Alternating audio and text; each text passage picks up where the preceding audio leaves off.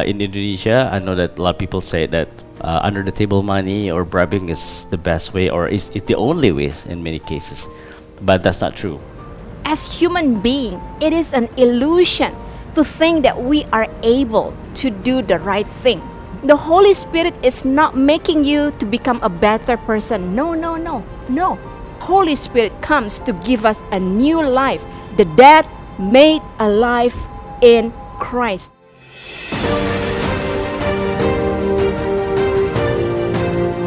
Dear beloved friends, welcome to the new study called Established in Christlikeness. I'm so glad that you decided to join me in the 24 lessons from Scripture to live more like Christ.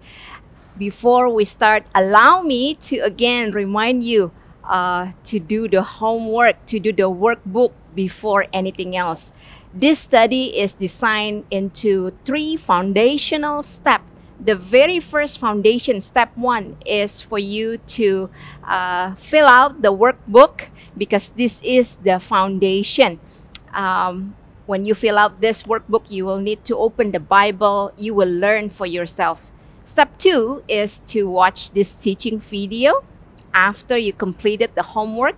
Step 3 is for you to meet your sisters in Christ, your friends in the community, in your community, to share your answers, to hear from one another, to have fellowship in the body of Christ, to do the study together. So those are the 3 steps for this study. If you want to maximize the benefits from this study, you need to do all these 3 without skipping any of the 3 steps.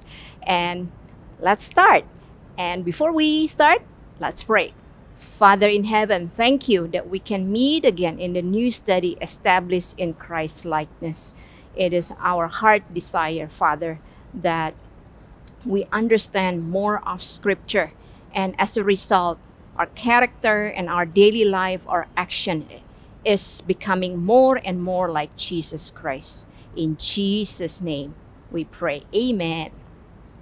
So friends, the part 1 of this new study, it's about Christian ethics. Lesson 1 is Introduction to Christian Ethics. So what is Christian ethics? Have you heard of that? The definition, I take it from Wayne Grudem. It says, it is any study that answers the questions, what does the whole Bible teach us about which acts, attitudes, and personal character traits receive God's approval and which do not? So imagine yourself in this situation. So ask yourself, what will you do? You dine in a restaurant with your family. After you pay and walking to your car, and then you begin to look again at the bill, and then you find out, oh, the restaurant did not charge me for the extra drink that I ordered. Would you go back and pay the drink that they did not charge you? Or another situation, that you get caught by the police because you run a red light. And the common practice, right, in this country, in this developing country, is you can just bribe the police, just give them money, and then the police just let you go. Would you bribe the police or ask the police to give you the ticket because that is the right thing to do? Or in another situation that is more personal, you are invited to your friend's home, a dinner party, and upon arrival, suddenly you have diarrhea. Oh no, I need to run to the bathroom, to the toilet. And then you arrive and you run to the bathroom and you didn't make it. And then you spill on the rug, right? The soft beige rug. Well, you kind of like rub it and clean it a little bit. It's not really obvious, but it's there, the mark. Would you tell the host about the accident, or would you just be quiet? So Christian ethics is about this, about daily life, and about how do we apply what we know from Scripture into our daily life. And the study of Christian ethics will help us to know what to do and what not to do in different life situations. And then we also learn which action will please God and which action grieves God's heart. And the study of Christian ethics is closely related to moral law. And we need to focus on God's and His character. And the goal for studying Christian ethics, what do you think the goal for studying Christian ethics is? To know God's standard, to please Him, to honor Him, and obey Him in our daily life. Then that's the what, right? What Christian ethics. Now, why? Why do we need to study Christian ethics? The answer is in Ephesians 5:10. And find out what pleases the Lord. Christian ethics, we study that so that we know what pleases the Lord. And that is why we need to study Christian ethics. Do you know what will please the Lord? Scripture is given so we can learn what pleases God, and the Holy Spirit is given so we can live according to what pleases the Lord. And just a thought, have you ever wondered why we need to please God? Is He some kind of narcissistic God that is hungry for worship, hungry for us to please Him? Is it? Is He the kind of God? Is He a cruel God who will hit us when we do bad things? And why? Why do we need to please Him? Have you ever wondered about that? We need to please Him because His moral law is good for us. It helps protect us from harm and destructions. Psalm 19, verse 7 to 9, it says that God's laws are perfect. They protect us, make us wise, and give us joy and light.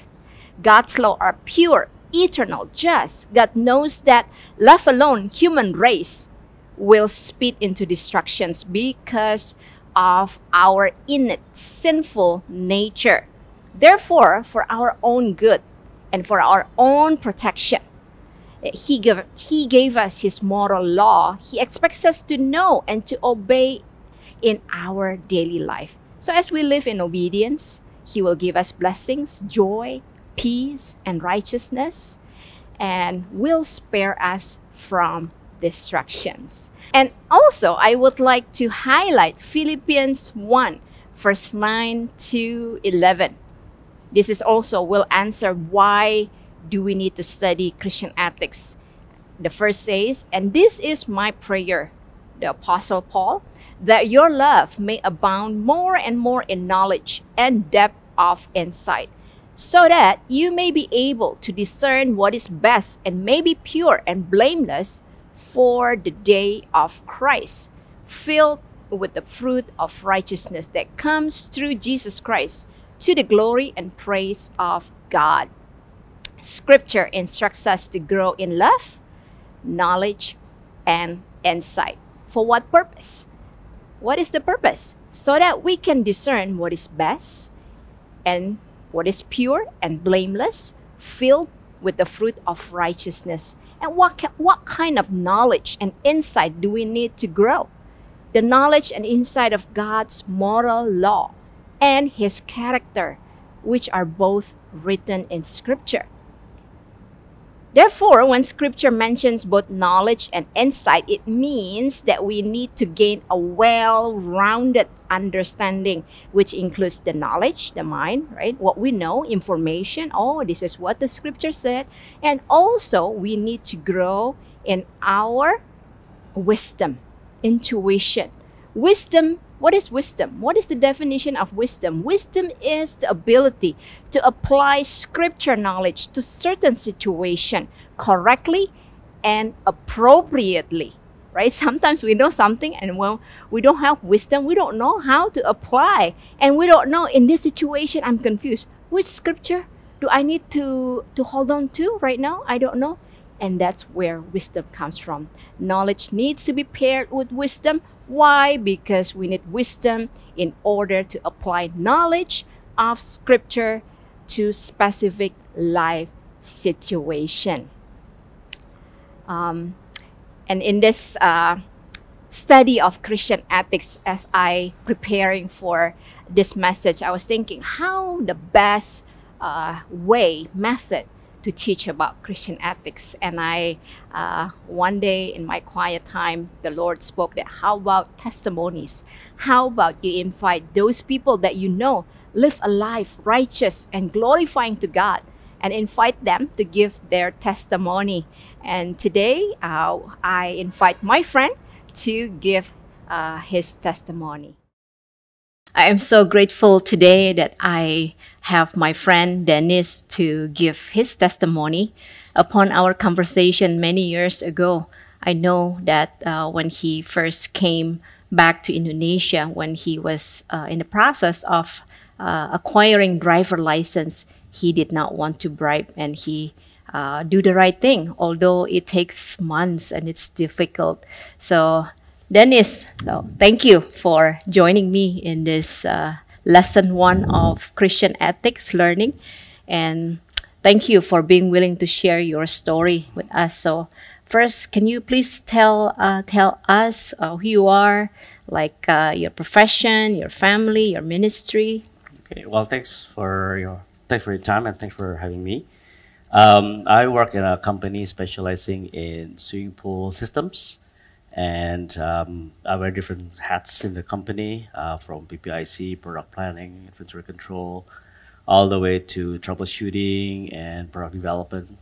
So it's quite broad spectrum of my work. Yeah.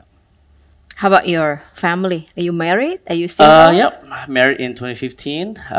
We're blessed with one son, Elliot, and he's 6 today. And that's all the blessings that we really enjoy, and we also enjoy traveling as a family. We also like adventures.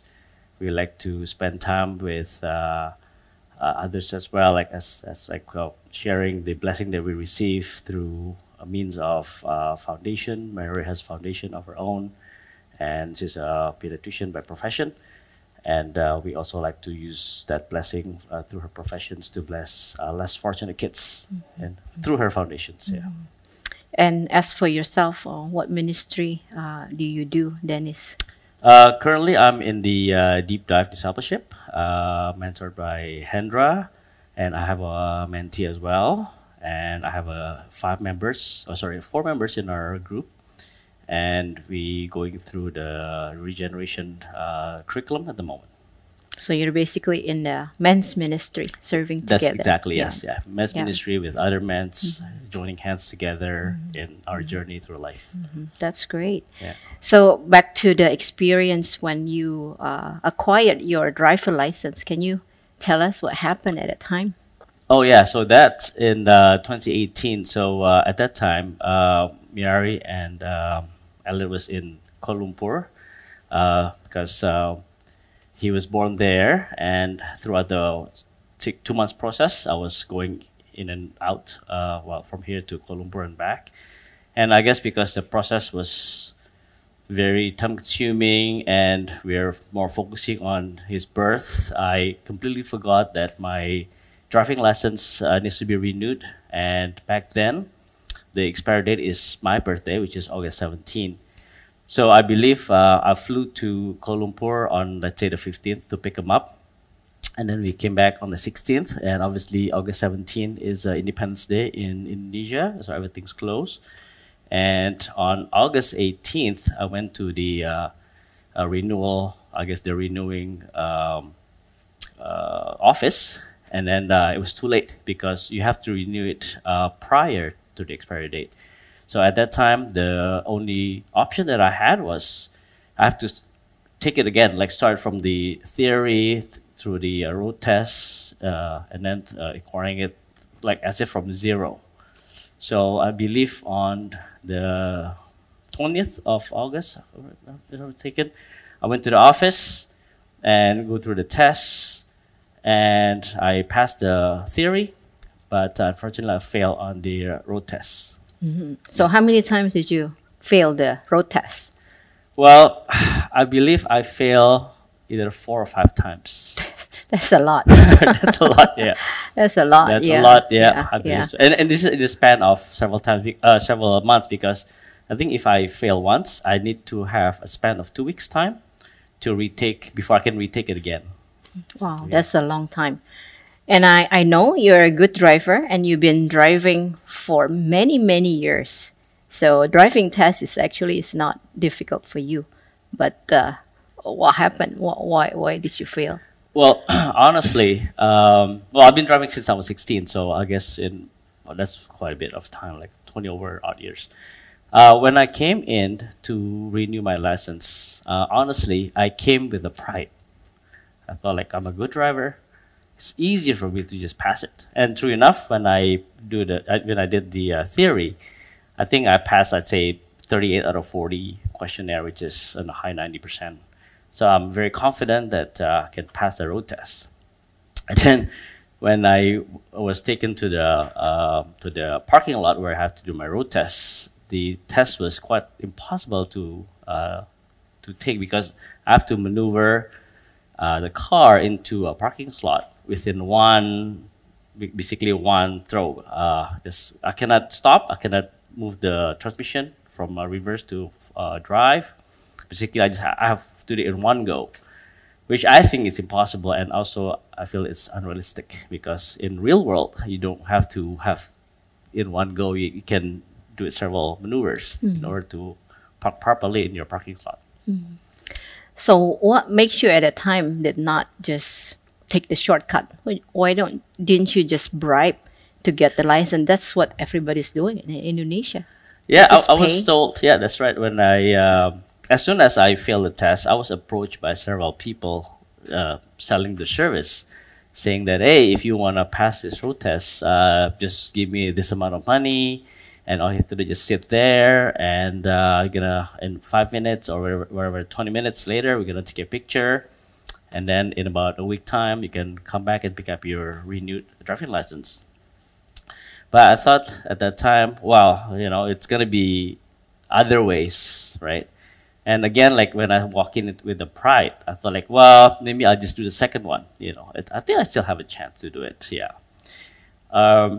And after the second failed test, I figured out that I have to learn something from this experience.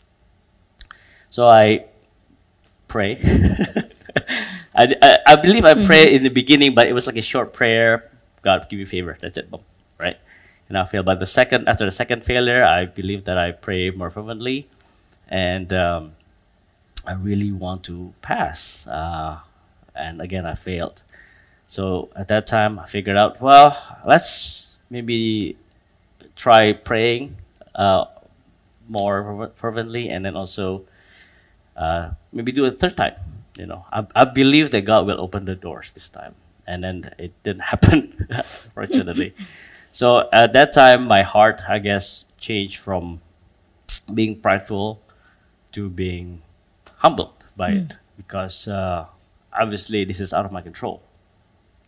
So at that time, I thought like, well, maybe I need practice because it is a right-hand drive after all. I've been driving with a left-hand drive in a left-hand drive country.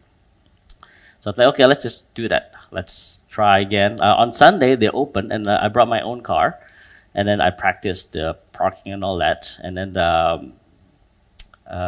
some funny thing, I saw my driver who was like smirking when I didn't go through the slot in one go. And then I go like, okay, now you try. If you fail, it's gonna affect your KPI because you're my driver. It's not easy. It's not easy at all. Yeah. So again, I changed my heart, changed from being prideful to being humble and to being fully surrendered to God throughout the process. Yeah. So definitely you keep your integrity. You just don't take the shortcut and just bribe and just pay to get your driver license. So in that, keeping your integrity, what price do you need to pay, Dennis? Well, not having a driving license, technically, it's still, well, a lot of people said it's okay. You don't really need your driving license unless you get pulled over by the police. But at that time, I have to hire my driver on weekends. I believe that overtime. And then I can only drive around the complex, just to practice, so I don't forget my driving skill. So that's about it. Pretty much, I don't really go anywhere for 3 months until I took the test for the fifth times or the sixth times, which at that time got open doors.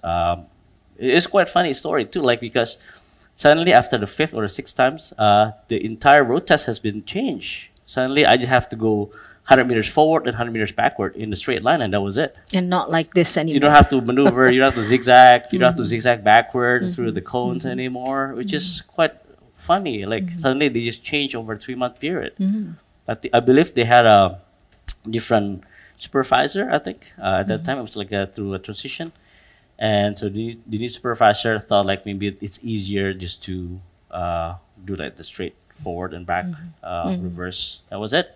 So God made a way I finally believe, for you yeah. by changing. I believe God, the worked, rules, yeah. open doors for me to help me process my heart. It's a learning process. And also open doors for me to get my license renewed. Yeah. So how that experience, that keeping your integrity at that time, help your walk with God and maintaining your integrity into the future, doing the right thing? Is it easier for you after that experience? Well, I believe it's a process that God wants me to go through because by keeping my integrity, number one, it helps me sleep better at night. And number two, it also helped me to follow His footsteps closely. And I think that if I look back, all this process kind of helped me to go to a process to a stage where I'm more open to stewardship, stewarding God's resources through what we do at work. So I believe that's a process that I really want to emphasize to all of you. You never know like what kind of learning process or learning curve that God wants you to learn at that time. But I know it's something good because for myself, even though it feels like it's a steep learning curve, but it allows me to process my humility, and also through that my stewardship in God's resources. For the last questions that I have, so what encouragement would you give to the audience out there who will watch this interview, especially those who doesn't have a driver license and will acquire it for the first time, or forget to renew just like you, and then needs to go through again from the beginning? I would say that there's always options for you to take. In Indonesia, I know that a lot of people say that under the table money or bribing is the best way, or is the only way in many cases. But that's not true, because we are given opportunity to do the right thing. And sometimes we miss the opportunity because we listen to people a lot more than listening to our peers at work, at church, or our mentors, or reading through the Bible. So a lot of times we miss that points that what God wants us to do, and we just go with the flow of the value of the world. Just like what Romans 12:2 says, that do not be conformed to the value of the world, but be transformed in the renewing mind. So God's word, God's spirit, and God's people, right, Amen. will enable us to always do That's right. the right thing. Amen. Yeah. So thank you, Dennis, for sharing your experience on how you maintain integrity. It's not easy. It takes 3 months and then failing 5-6 times, but you did not give up. And may this testimony be encouragement for many that will watch and do the same thing. Yeah, thank you. Friends, I hope that this interview testimony will bless you, and it will encourage you and inspire you to do the right thing, maintaining your integrity in whatever you do, and especially in driving, getting the driver license for the first time. So, friends, after you hear the testimony, right, is it hard to do that? Of course it is hard. And as human being, it is an illusion to think that we are able to do the right thing before God. We, as an analogy, right, let's say in your home, in the ceiling, there's a mouse, and then the mouse is dead there in the ceiling. After about 3 days, the smell, the rotten smell from the dead mouse will fill the house. You will not be comfortable inhaling the bad, rotten smell, right? And the same thing with us because of sin. The innate sinful nature. We are born with the propensity to sin. We are dead in our sin. We are dead, just like that dead mouse. Sooner or later, our sin will impact the people around us. We will hurt others, and we will hurt God's reputation. And when the Holy Spirit comes, the power of the gospel, when Jesus Christ died on the cross, the Holy Spirit living in us, and the Bible said the Holy Spirit is made you alive in Christ. What does that mean? The Holy Spirit is not making you to become a better person. No, no, no, no. We are dead, just like that rotten, smelly, dead mouse. How can it be better? Improving? By improving? No. The Holy Spirit comes to give us a new life. The dead made alive in Christ. The Holy Spirit made us alive in Christ. And that is the only hope, my friends, for us to be able to live according to God's written scripture, to please Him, and to do Christian ethics. There is no other empowerment, and it is impossible without Jesus Christ, the power of the gospel, and the Holy Spirit. I hope that it is very clear that Christian ethics is not about the do's and the don'ts. It is about our relationship with Jesus Christ, the triune God, God the Father, Jesus Christ, Holy Spirit, because we love Him so much, of what Christ done for us, that we want to live in obedience to Him in our daily life. That is Christian ethics. And my friends, I just want to summarize the message today into two principles that you need to remember. Number one, Christian ethics is the study about acts, attitude, and personal character which pleasing to God's eyes. Number two, we study Christian ethics because we want to live according to God's moral law, to please Him in our daily living. And for the application, what insights do you gain about this study, Christian ethics, after you do the homework from the workbook, listening and watching this teaching video? What do you get? What new insight? Number two, share your experience of being confused or feeling lost when facing a situation in the past because you don't know about God's moral law. You don't know what to do because you don't understand Scripture. You never study Scripture. You don't know what is the right thing to do, what is the sinful thing to do. Number three, how do you struggle in applying Scripture in your daily situation? It is a different thing, right? When someone do something because she doesn't know better, and compared to someone doing the sinful thing intentionally, right? Because yeah, I know that, but I just don't want to obey. It's different. Why is it after you know, then you still struggle to obey?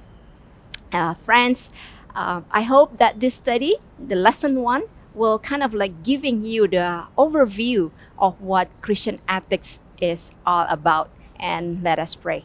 Father, we thank you for your blessing upon us. Thank you for giving us Scripture so that we can learn about your character.